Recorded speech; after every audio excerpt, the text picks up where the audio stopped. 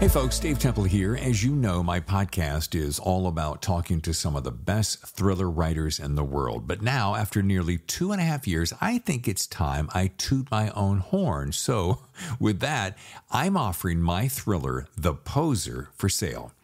This thriller stars Hollywood detective Patricia Pat Norelli, a rookie cop working the overnight beat when one of Hollywood's biggest stars is found dead in her Hollywood Hills home. The only problem, the star just won an Oscar and is found dead only hours later. Now, Pat sees this as a way to forge her own path and muscles her way into the case. Soon, she and partner Detective Stuart Brown find themselves deep inside a complex case with more questions than answers and a ghost of a killer. Now, this isn't my first self-published book, but it's the first one I'm very confident you're going to like. I'm pretty proud of it. And for the rest of this month, you can get the ebook for only $5.95 or the paperback for $13.95. Now, since I do this weekly podcast as a free service, perhaps you'd consider this a way to help out your fellow thriller author.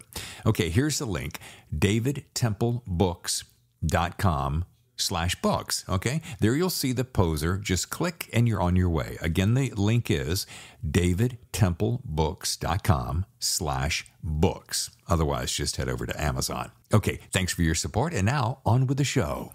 You're saying that she was tortured? More an experiment. What are you talking about, Turner? One of them got out, sir. Help. Please, help. This goes beyond the badge. I'll meet you in hell, old friend. For Blood or Justice, Season 1. Hello and welcome to another edition of The Thriller Zone. I'm your host, David Temple, and today's show is going to be a little bit different. Off the beaten path, I suppose you could say. We're going to combine the best elements of audio, video, graphic novels, thrillers, and podcasts. Let's see. That would be called For Blood or Justice. This graphic novel has come to life thanks to Scott and Todd, their creators.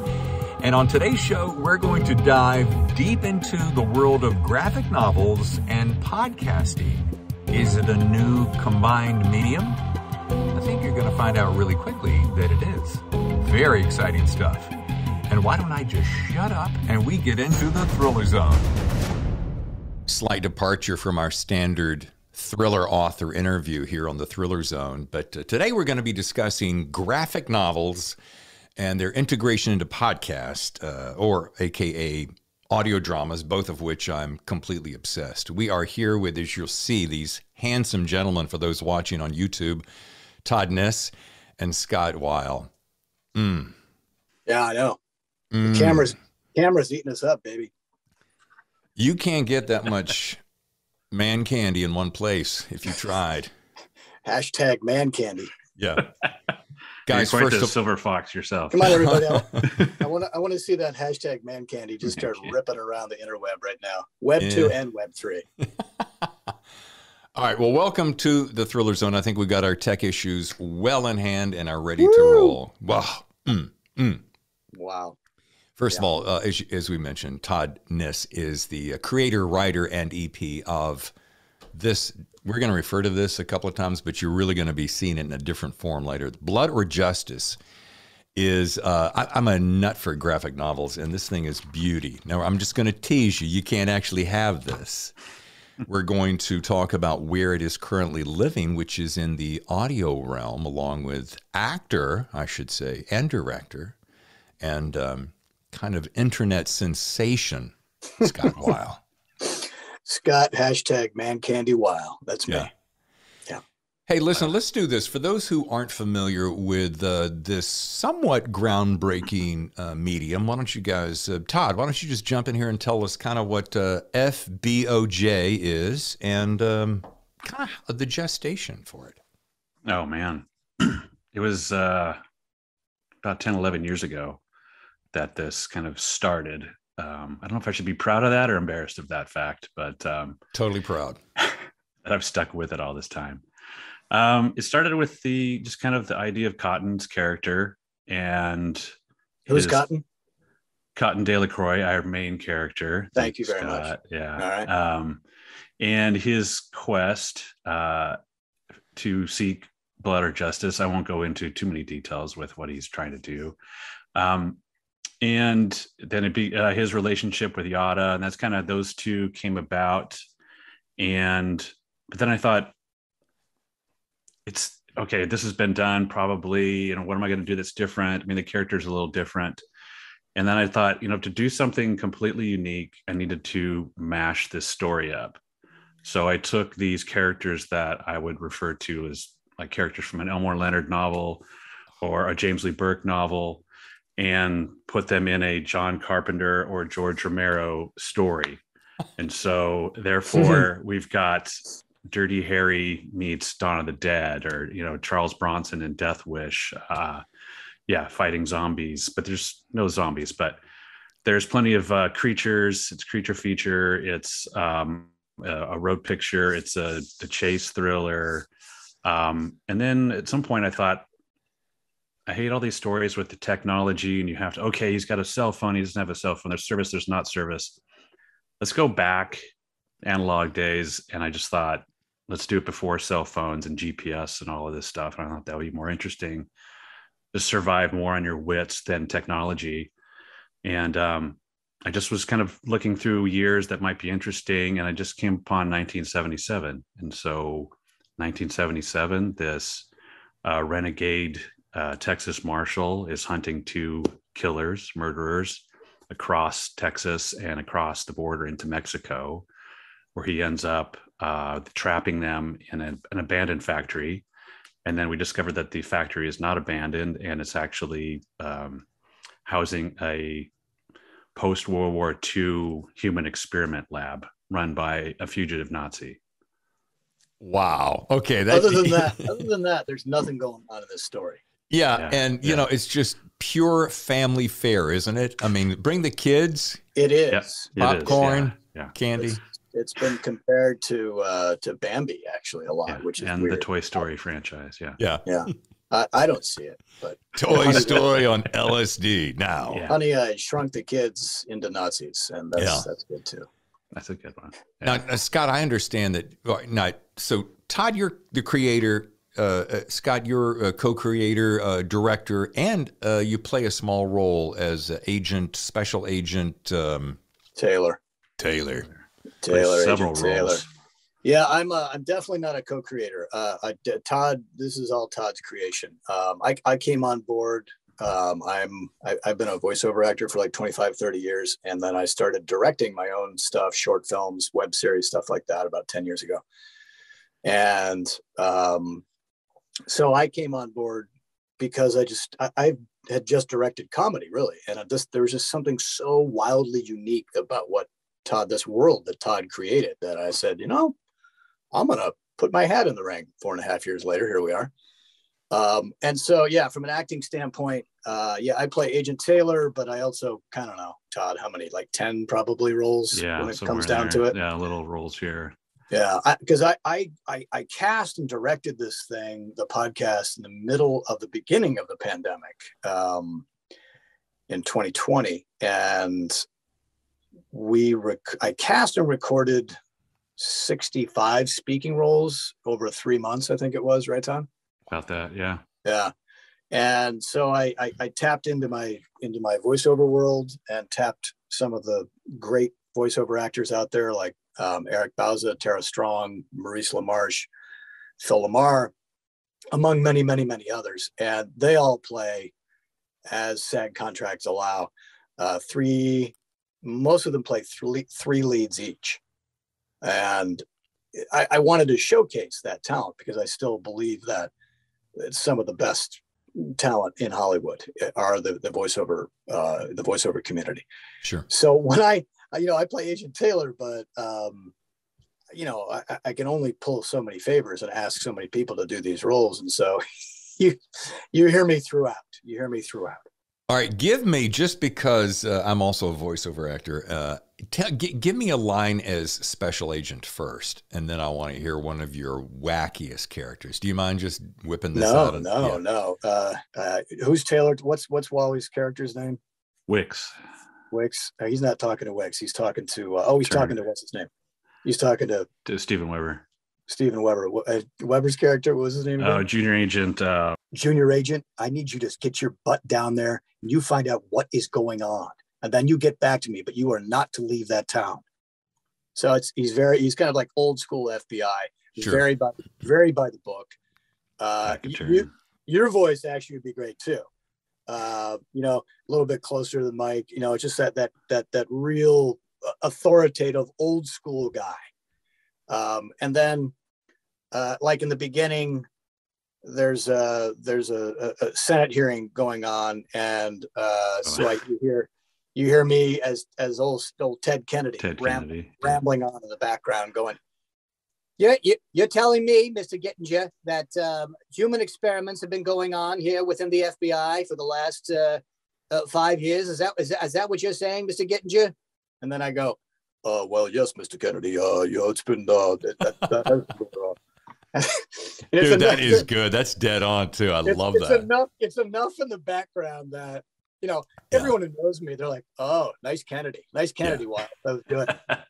You know what though? Just to get a little nerdy here, you can toy with that. I mean, I bought it right away. So you change the EQ a little bit. You put a little filter in front of your face or something. But anyway, that's I just dig that kind of stuff. Yeah, it's fun. So. Now I was going to rattle off a bunch of names that some people in the audience may recognize. You just did that for me. But is Danny Trejo is in this gig too? Yeah. Oh boy. Yeah. One of my favorites. He plays a Mexican luchador named El Sangre del Diablo. Devil's Blood. Okay, gotcha. Yeah, nice. Yeah. Well, so Todd, let's break this down. In the world of pandemic threats and so forth, and changing protocols constantly, I mean, I've seen it affect films as we know it today. In this entertainment business, has this kind of been, for lack of a better term, an easier fix? Because of the way that you have protocols and you can record voices off, as Scott was saying, you could record a bank of voices and then mix them later, or is all the thing done, live on tape? And so that would kind of negate the first part of that question. Does that make sense? Yeah, for sure. It was, I think, a little bit of both. I think Scott and I weren't really sure what to do. We were like, are we going to rent gear and send it to people's houses? And anybody go to a studio or any studios open? I mean, it was really a crapshoot. And like Scott and a lot of the professional VO artists, like and yourself, have your own booth, and they were ready to go. But then Steven Weber and Wallace Langham, Spencer Garrett, these guys, we had to find places for them to go, and that was Danny Trejo. That was a funny one. It was a funny one. But we pieced it together, and I think that's why it took 3 months, to try to get this. And to Scott's credit, he read against all of those guys and every character and pulled it off and was able to get those performances we wanted. But then, you know what, Todd? That made it. It was good.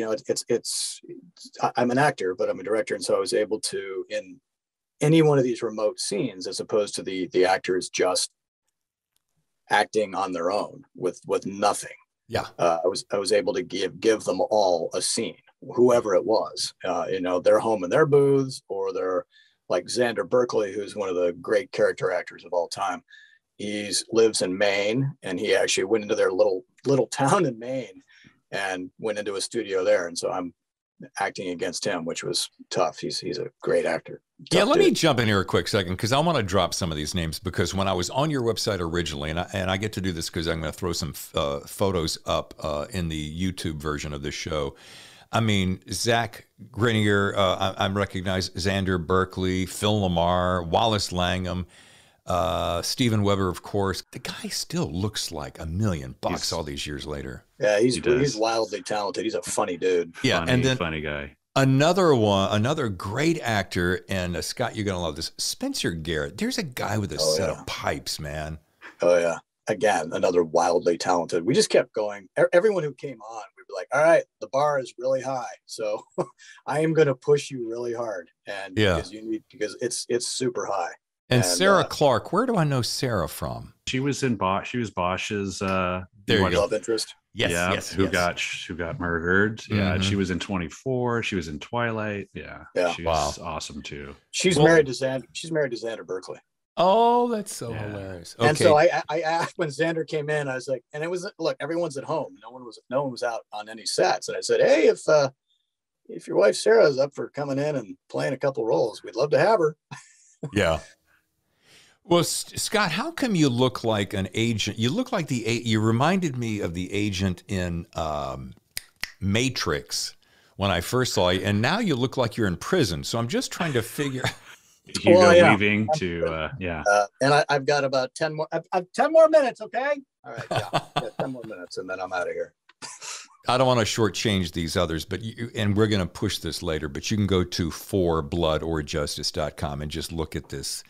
I mean, I don't know how you did it. This is just a beautiful gang of talent. And Todd, I want to ask you, you made a comment almost self-disparaging, which I don't think you should, because I think there's an ongoing theory. I've certainly lived by it. I think you probably lived by it. We're probably about the same age. Is that, it takes about 10 years to make it in Hollywood. So 10 years can be make it in Hollywood. It can be 10 years to make a project in Hollywood. I mean, for those guys, I did 3 tours of duty out there, so I'm very familiar with that. Yeah. And, but I say, it takes what it takes, right? So, but the fact that you had the spark ignite and you hung in there with it, I mean, you got to love that. It's not in my nature to give up or to quit. I got that from my folks. There's times I question it. Am I crazy for keeping on this? And excuse me. I find every time I go back to it to write something more or to edit something else or to talk about it or to go over artwork, I still love it. I still love this project, and it was 10 years ago. I had several different ideas in my head, notes, and I said, I got to pick one and just stick with it, see it through to the brutal end. And if it's either going to make it or it's not. And this was the one. It just has so many things that kind of form, so many elements that form my childhood and the Carpenter movies and De Palma movies and all the novels I read, the Stephen Kings and the Robert Ludlum and the spy thrillers and Marathon Man and 3 Days of the Condor. And I just felt like, and there was a while like, is anybody going to dig this, or is it just me and my crazy? Everybody seems to dig it. So, but yes, I've stuck with it, and thank you. And we'll see if it takes flight. Well, I got to shoot to a direct question, and if I'm out of bounds here, just tell me and I'll shut up. But, being an independent filmmaker myself and having directed and produced and acted as well, I know that the one thing you're always thinking about is, how am I going to get the money to feed the machine that I want to see happen? Number 2, how do I make the money back so that I can do this again? Yeah, exactly. So, how, and again, you can tell me to screw off, but how are you going to make money off of this thing? That may not be the number one objective, but I know that to be able to pull in this kind of talent and, get up the website and get the printing on this is just delicious, for crying out loud. So thanks, man. That's the $1 million question. Yeah, we've self-financed it ourselves to this point, and the podcast will make money through advertising eventually. We struck a distribution deal with a great company called Revolver, and we've got high hopes for larger audiences, massive audiences finding us. It's a slow burn, this one. We've listened to a lot of the competition out there. And we just kind of keep coming back and going, God, man, we know it's good. It's really good. And our cast is insane. Yeah. I was able to get almost everybody to work at Screen Actors Guild deferred rate, which allowed us to bring in this talent. And everyone said, yeah, okay, I'll do that. Explain to the audience that doesn't know what deferred rate and SAG rules means. Well, if I'm going to bring in an actor and I'm doing this as a union gig, which we did, right, we have to pay them a very specific amount of money for this specific kind of contract, which is called a new media contract under the Screen Actors Guild, SAG-AFTRA new media contract. And what the union, because the union knows independent filmmakers are always borrowing and stealing, right, David? And you do what you can to get this thing done. You just, you're just blood, sweat, and tears every single day, 24 hours a day. Sometimes more tears. Yeah. Sometimes more tears. Yeah. And I reached out to a lot of my community of people. I've been around as an actor for 25, 30 years, and I know a lot of people, and everyone was kind enough to do this as a favor and love the material and showed up ready to rock. So we didn't have to pay most of our talent anything up front. And so when this thing starts to make money as a podcast, we pay our talent immediately.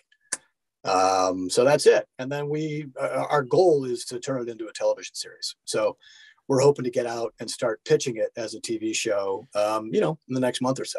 Okay, so you've just taken my very next question. Great timing. So here's what I had Janusz Neumann on, a former KGB spy, we'll call it for lack of a better term, who is also launching a graphic novel Cool. and it's just totally awesome, off the charts.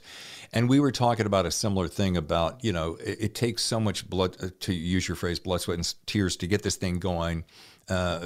The medium of graphic novels itself is a changing world. It's, it was comics, now it's graphic novels, now it's, it's going to gaming and so forth. And now digital downloads infinitely more economically feasible for us creators than perhaps the printed medium like this. I can't even fathom. Here's my point, a lot of words to say. My question being, where is it going next? So as we were saying, the great thing about a graphic novel is it's a storyboard perfectly delivered to your director to go, these are the shots, let's set them up. So it makes it for an easier sell in Hollywood. I think I'm pretty safe in saying that. So TV is the next step, right? That's the dream. That's the end goal.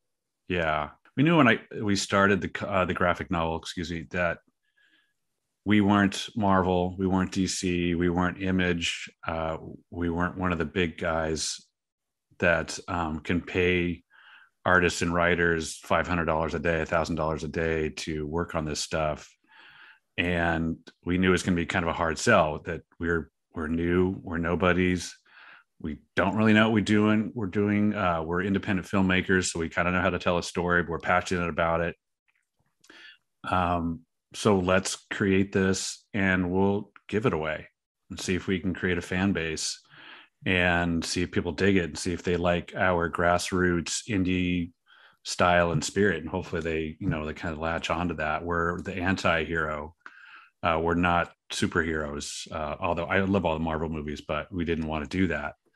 Yeah. So that's kind of where it came from. And we could tell a story that took place, that was a period piece, that had giant set pieces and creatures and blood and shootouts and, millions of dollars worth of production value. We could distill down to a graphic novel. And then when I met Scott, it was, he was kind of of the same mind. We thought, wow, this podcast, this was 4.5 years ago, when podcasting obviously was around, but it was still relatively under the radar. Yeah. This is another potential great way to tell this story that we don't have to raise millions of dollars. And to prove what we have too. So now we've got Yeah. a graphic novel and we've got the podcast. So I feel like, the next step is, we walk in and you pitch it and you're like, hey, look, you want to see what this thing's all about? It's here you go. We've got it, and we've got it with a great cast. So you can look at it visually. And we're also in the process of creating a really interesting mashup of the graphic novel and the podcast together. But have you worked numbers? Curious, as an indie filmmaker myself, have you worked numbers of what you think, let's just say, an episode? And are you looking at kind of the 44-minute, a little bit longer? You're looking at the Walking Dead kind of look feel? Or are you talking about more CGI, I don't, Todd, I don't see it CGI, do you? No, I just, being old school, I'd rather have practical effects and makeup effects and a la Walking Dead. I'd shoot 44. I'd shoot it in 35 millimeter personally. Of course you would, because it looked fantastic. Because it would look good, man. And it would be so inexpensive, right, Scott? It's not bad. One of my buddies from college is a guy named Steve Bellamy, who's head of Kodak Film. And Steve's done a great job of really keeping film vibrant. And obviously A-list director, a lot of A-list directors still shoot in film. But I'm hoping that Kodak will partner with us when we're ready. So we'll see. We do have a pilot script as part of our pitch package and pitch deck and all that. Yeah. What it's going to cost, I have no idea. Yeah. I don't know, man. It's period piece. So period piece always, it's always a little bit more expensive because everything. Although it's middle of nowhere, so we could shoot this in the middle of the desert in Texas or New Mexico or. I was going to say it's 77, year I graduated high school. Yeah. And so the period could really be boiled down to a couple of vehicles and wardrobe, not to tell you your job, but I'm like, especially with this Texas, Mexico, or Southern Texas thing couldn't be. So you got 9 episodes. If you go, and folks, we're going to put this up on the screen, forbloodorjustice.com. You'll be able to see it in its entirety on revolverpodcast.com. But here's the question. You got 9 episodes currently. I listened to half of them. How many do you foresee? Is 9 the full tease, and then you're going to wait for the next step of money raising and so forth? Or will you go ahead and keep the episodes going? Yeah, that's a good question. I'm full of good questions, baby. And they're so cheap too. Yes, the reality is we probably need to raise some money to do the rest of it. We have plotted out 5-6 seasons worth of probably 12 to 16 episodes per season. So this is just the tip of the iceberg. This is, if you get invested in the story, it's got a long way to go. There's lots of twists and turns. There's lots of backstory. There's lots of offshoot stories. So it can go and go. But the brass tacks of it are, Scott and I have called in about every favor we can to get this far, financed it this far. And what it's going to take to make season 2 is we're not quite there yet. Yeah. I applaud you guys because I know how hard this is. And when you're moving through life on a wing and a prayer and you got these great ideas and you're just knuckling it every day, and you're going back to some of the same friends and they see you coming going, oh geez, here comes another freebie, right? Yeah. But I admire you, and tenacity is what it takes besides your talent and drive and so forth. So thanks, man. I've found, you probably have too as an independent filmmaker, I've found that my acting community is a really supportive community when it comes to personal passion projects, because everyone has them and not everyone gets them to the point where you actually do it. And so I've found that, most of my friends who are all working actors and have been for a long time, they're like, yeah, man, let's do it. Well, and especially in a case like this, folks, you're going to go to this website and you're going to see these photos and you're going to headshots and you're going to know automatically, you're going to start rattling off all the TV shows and miniseries that you've seen. You're like, wow, this is legit. And these are not just some local high school play people. These are heavy dinner hitters. Theater. Yeah. We've got all the working actors in there. It's character actors from across the spectrum. It's cool. It's really cool. What haven't I asked that you would love for my audience to know about on the Thriller Zone? We're talking about great media, podcasts, thriller novels, thriller screenplay writers, directors, actors. We're covering all the gamut, but what haven't I covered that you want to really make sure? Hope these guys walk away knowing this. It's very, very, very film-like. It's not, the pace of it is not like this. Sure. The story is very deep. Todd also did all the sound mix on it as well. He's a very, very talented guy. Thank God. He saved us a lot of money too. And so when you put your headphones on and you put some good headphones on, you are going to be immersed into this world that Todd created. And we've had so many people get lost in our show. And I hope that you all are able to get lost in our show too, because it is immersive. And you know what? Sit back into it and you will not be unhappy. Awesome. And to that point, Scott, you would tell the actors, say, okay, we're just going to start off with a wide shot, and then we're going to slowly push in, and then we're going to be in close, and then you're going to open the car door and get out of the car, and you're going to walk across the lawn, and you're going to go inside. And we tried to really feel that space. So you felt it. And every location has a character to it, has a feel and different little sounds. And yeah, we put a lot of effort. It's very visual for a podcast. Yeah. What, David, when we were editing it, we actually had to let the first editors go because it was hard for Todd and I to get on the same page with us. And because it needed to breathe more. And it just took a while to get there. That's all. Yeah. Yeah. And the score, our Ken composer did a killer job. Yeah. So good. Yeah. His score, Ken Bauer, I've worked with Ken. Ken's been kind enough to do a lot of stuff for my independent films that I've done. And he's talented. And everything he did for us in this is spot on and it raises the hair on your neck. I would go through the script and say, okay, from the minute 2 until minute 6.5, I need a tense, low rumble. Yeah. It's like, you want a 4.5 minute tense scene in the score? Like, yeah, basically. Yeah. And then there's an 8-minute one, and then he killed it. He killed it every time. Yeah, and for the folks in our audience who understand this world of directing and filmmaking and TV and series, etc., not to be to be media channel agnostic, is that they get it, and everyone knows that score enhances everything. Like, I was watching the new season of Ozark last night. Oh, is it up? Oh yeah, just dropped.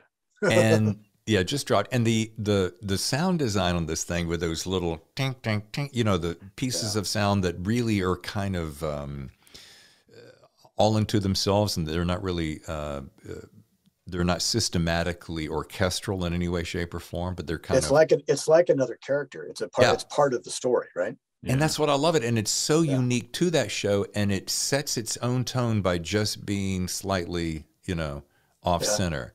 Yeah. And so that's key. And number 2 is, someone was asking me the other day about, hey, does it really matter about the sound? And I'm like, let me tell you a little something, in my opinion. People will put up with bad visuals if they can hear it well, but they won't put up with bad audio to be able to see it beautifully. So, and it's perfect for podcast and audio drama, because in this, and you're right, Scott, the difference between listening online and then downloading it and listening to the headphones, vastly different. And you really are, especially if you close your eyes, you're immersed in that world. And I applaud you guys for that. Oh, thanks, David. Thank you very much. Yeah, Todd did a ridiculously good job of mixing it. So thank you. Great. One other discussion we had early on was how long to make it. We had a friend who just said, well, I don't think anybody will listen to a longer than a 5-minute piece. It's like, 5 minutes. Can we do 5? Do I want to do 5 minutes? Or should it be 12 minutes? And then at some point we just said, no, it needs to be like half an hour. It needs to be half an hour. And then other people would say, well, you got to have a narrator. How are you going to walk people through this story? If it's going to be cinematic. Like, no, we don't want a narrator. We want the audience to feel their way through it. And that was a challenge, but a fun challenge to me. Todd, I could see maybe that rationale, that thinking being legit pre-pandemic, but I think pandemic has changed the way we digest material. So I'm thinking to myself, the way that I'm listening to podcasts now and audiobooks, and just, we're doing 1 or 2 different things while ingesting that. I think we need to be sure to give the audience the credit that they're due, that they got that, Mm-hmm. You know what I mean? Mm-hmm. Yeah, for sure. Yeah. You don't need to spoon feed me or tell me what's happening. All I got to do is jump in it with 2 feet and start swimming. I got it, Yeah. There's so much material out there that is dumb and panders and says, here, let me take your hand. Oh, you know what? I'm going to take both of your hands. Yeah. Well, we're going to put some credits down below on the website so that people can find out some of the people behind the scenes, like the pencil and inks and so forth, because I love to give those guys credit too, because that's so much of the magic, especially when you're talking about the graphic novel itself. But if you'd like to learn more, folks, forbloodorjustice.com. You can follow them on Twitter, as I do, at Blood or Justice, and then you can go to both Facebook and Instagram at For Blood or Justice. This has been fun, guys. Todd Kniss and Scott Weil, really appreciate the time. And, man, I wish you guys humongous luck. Thank you, Thanks, Dr. Dave. Temple. Yeah, thanks, Dave. Appreciate it. It's been fun. Thanks for having us. I really appreciate it. Absolutely. Let's do it over cocktails next time. Keep your golf game. Keep your golf game going, and maybe I'll come down there and kick your butt on the course someday. Challenge accepted, sir. Let's do it. Let's do it. I'm in. Challenge accepted, sir. I was going to say too. As I was listening, I wanted to say, God, guys, if you needed any more extra voices in any way, shape, or form, let me come play in the sandbox for free, because I just yes, yeah. Okay, maybe really. not the free part, but really, get in there with you guys. Thanks, man. No, We're awesome. we get to that. We get to that next season. You're in there. Absolutely. All right, guys. Thank you once again for joining us on the Thriller Zone. Thanks for having us, David. Thanks for. How fun were Todd and Scott, right? forbloodorjustice.com, the website, the graphic novel, and so much more. Okay, let's talk about next week. Amelia Neymark has a new book called Behind the Lie, which happens to drop on my birthday, so what a great birthday present. It's a novel that, according to some people, say, for readers of Harlan Coben, you're going to love this. It's cram-packed with suspense. What else do you need but more of Behind the Lie? That's next week right here on another episode of The Thriller Zone.